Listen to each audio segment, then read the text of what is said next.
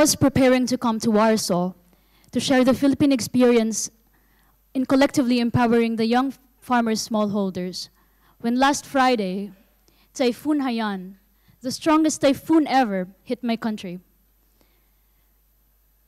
Typhoon Haiyan killed many of my fellow men and left survivors hungry, homeless, and without harvest.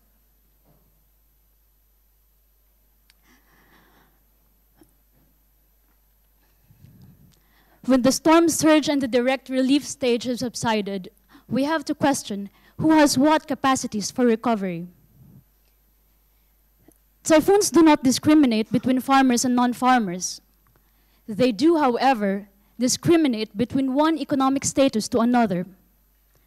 A 300-kilometer-per-hour typhoon is only the same to everybody in a sense of meteorological perspective. But in any other perspective, typhoons hit rich and poor differently. It widens the gap between the rich and the poor.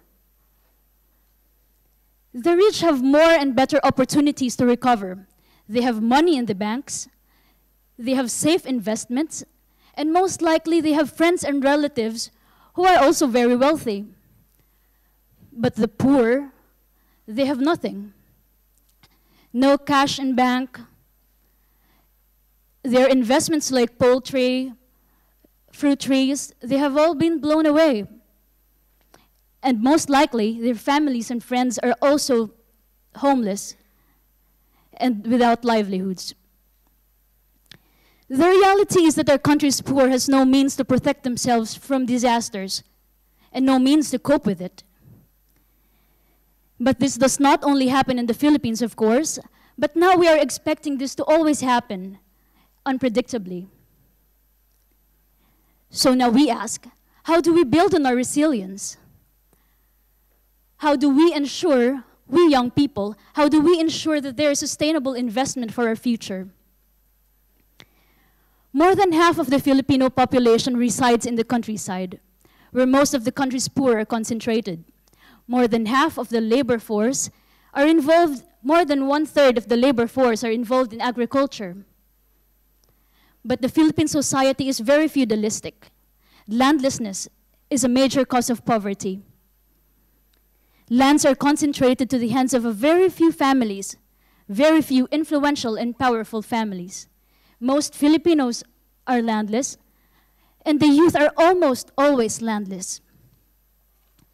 Land reform is mandated in our Constitution, which means that farm workers can apply for a piece of land of their own.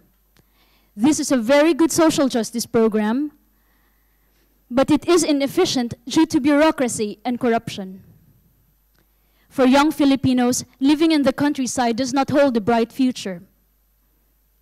Most of them have low levels of education because they were forced to work at pre-adulthood, or they ended up as dropouts because they are very pressured with too much responsibilities of balancing off responsibilities at work and at home.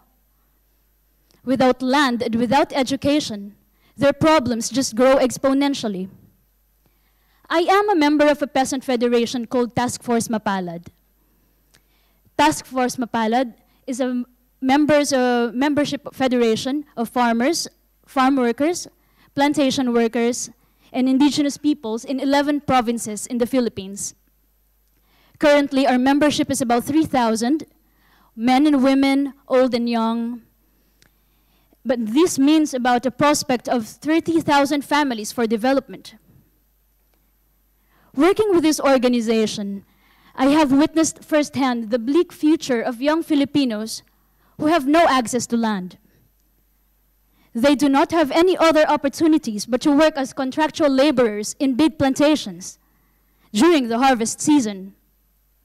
They are mostly seasonal farm workers, if not jobless. They are involved in agriculture, but in oppressive conditions. With no other options for better income, they are forced to move to the big cities, where they are most likely exploited in informal jobs in the service sector, like as garbage collectors, laundry people, house helpers, drivers, and so on. Owning your own piece of land can make a difference. Why? Because it impacts directly on your own household income, and it builds self-esteem of the youth.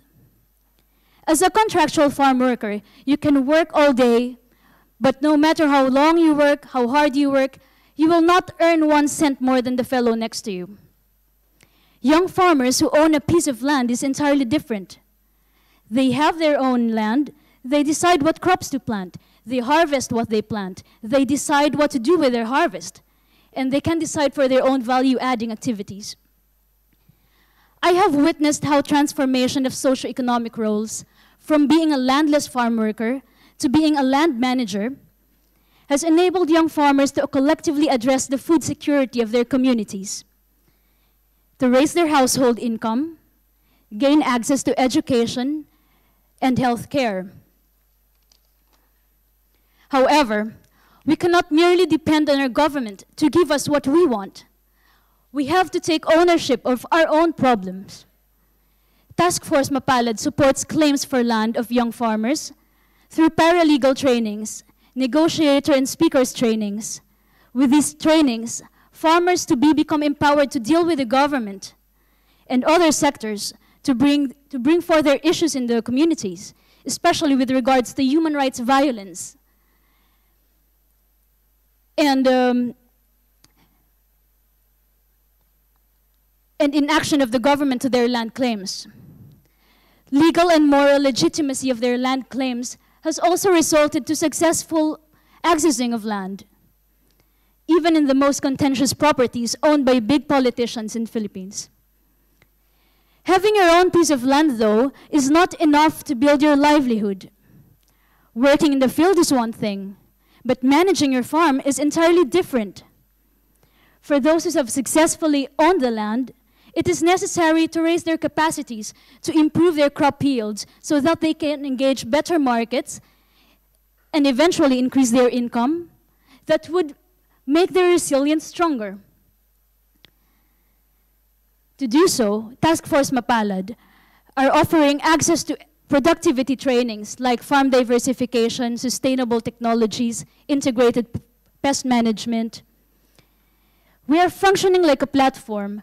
We connect young people to the government so that they can access extension work. We also connect them to agriculture and technology schools so that they can access technology support. But aside from being a farmer, a landowner also needs to be a business person. That's why we support the farmers in developing their entrepreneurial skills. Our members take part in capacity building. They do research and campaigns. They build their own small-scale businesses. They improve their capacities to directly engage with the markets and also with the private sector, which may have specific demands for volume, standards, quality standards, and cost standards. By doing so, they make their cooperatives stronger and more able to do businesses.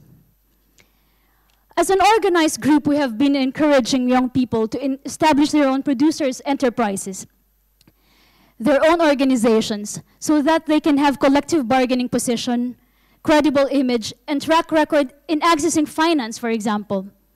The youth become adept in business planning. Seeing the results, they become very enthusiastic about having the opportunity to increase their capabilities to become better enterprise managers. The population of the Filipino farmers is aging. The average Filipino farmer's age is about 55 to 59. Even though 60% of the young people from age 5 to 7 are involved in agriculture, there is still a big number of young people moving to the urban areas because they have no better options to feed their families. As such, I'm not saying that the service sector is bad, even more if it is a positive choice.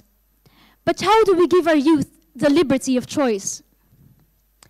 Our approach of collectively empowering the youth through interlinking land tenure improvement, productivity improvement, and enterprise development gives those who have no other options a sustainable means to fend for their families and to have greater chances of surviving in times of calamities, a chance to cope with disasters, to survive with human dignity, and thereby build up their resilience in times when Typhoon Haiyan strike in our country.